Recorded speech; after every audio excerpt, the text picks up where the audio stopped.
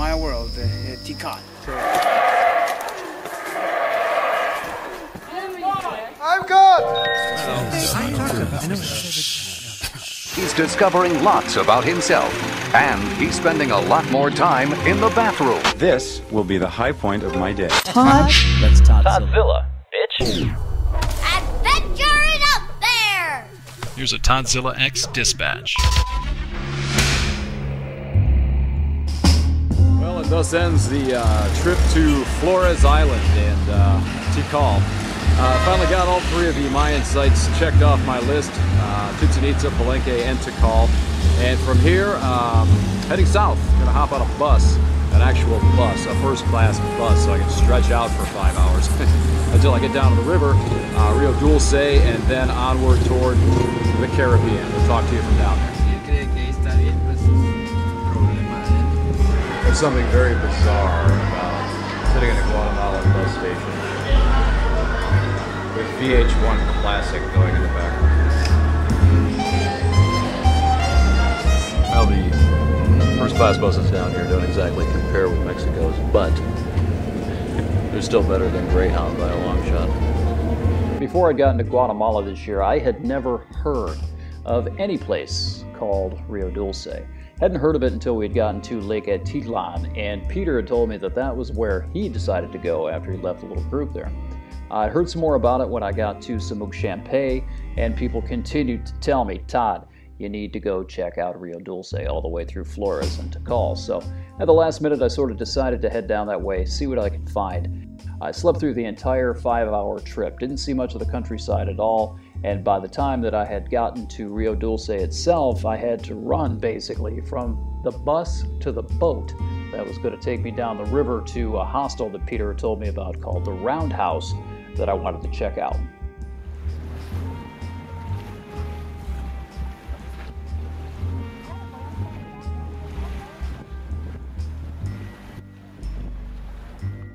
Not that I really knew how long it was going to take. I knew that the Roundhouse was a ways away from the city. But the ride took a whole lot longer than expected because the driver of the boat kept making pit stops, little side tours, sightseeing. And everywhere we went, it seemed, there were kids. Kids in little canoes, all by themselves, paddling around, doing who knows what.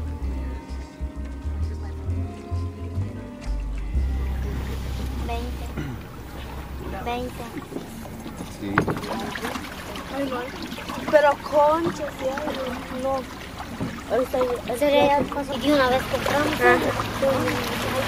In the States, it's almost like if a parent were to let their child go out on a canoe by themselves, they would be arrested by Child Protective Services within the hour.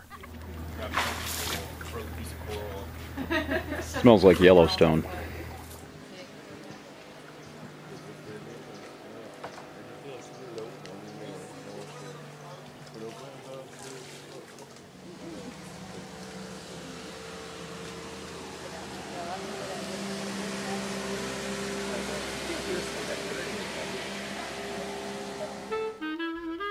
The Roundhouse turned out to be one of my favorite hostels anywhere. You cannot beat the setting. Money towards it. Add alcohol. You think? Yeah, I guess these guys all look like they're ready. Get out of here. And there was some excellent food.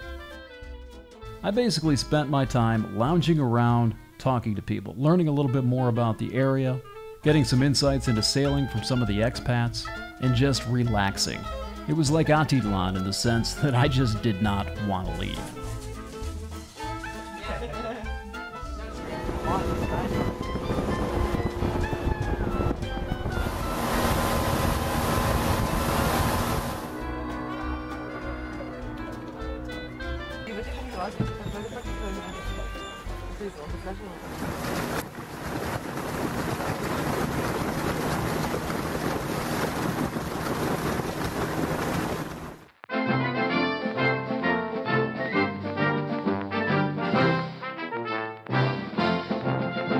You know, Livingston started out pretty well.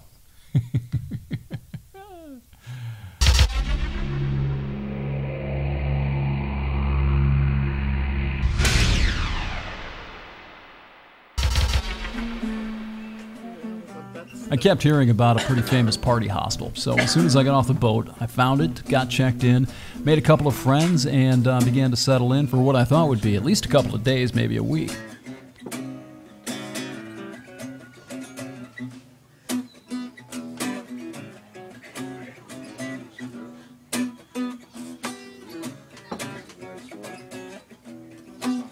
We walked around the city a little bit, highlighted by a couple of hours spent at a cafe owned by one of the locals, playing with their kids and eating a bunch of food.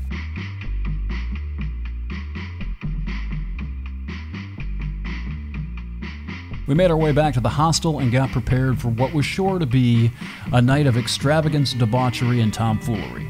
I was not disappointed. We spent the evening in the common area. Everything was great until this. That is my memory after about midnight. The only shadow of a memory I have is crawling through the window of my dormitory because I couldn't figure out where the door was, stumbling across the room and falling into my bunk. That kind of night. Apparently. Next morning I woke up with a gargantuan hangover, of course, and I didn't feel like doing anything. I was just going to stay there, read a book, sleep, and nurse the hangover until the next day.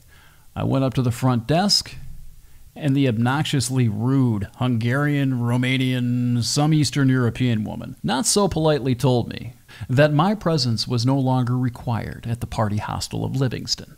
And not only me, the friend that I had made the day before was also told that he needed to evacuate. That has never happened to me. You know, I've been kicked out of a bar or two, but never have I been kicked out, even close to being kicked out of a hostel, let alone a party hostel of that stature. Not my best moment, but I suppose, on some level, I wear it as a badge of honor. Luckily, right after I left, I happened to run into one of the guys that I had stayed with at the Roundhouse. We decided to share a hotel room for the night, and that was pretty much that. We walked around, found some food, had a beer or two, hoping that the hangover would go away, but no, it was an early night. From the outset, I was disappointed anyhow. Sort of a grungy, dingy town, nondescript. It had a Caribbean feel to it, but you know, it felt like a waste of time. So I made a beeline down for the dock and caught the very first boat that I could, out of Livingston and back up the river, all the way past the Roundhouse to Rio Dulce. That was lovely, now let's dance. After making the trip all the way there and spending all this time on the river, I was finally going to see the city proper, the city of Rio Dulce, Frontera. It had to be better than Livingston, right? Well, it sure was. And then some. The Toddzilla X Dispatch. ToddzillaX.com or a Toddzilla X on Facebook.